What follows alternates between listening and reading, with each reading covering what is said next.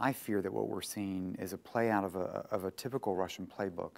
If you look across Europe's east, Russia has used the separatist conflict in Moldova, Transnistria, has used Abkhazia, South Ossetia, and Georgia, and even has used Nagorno-Karabakh and Armenia, Azerbaijan.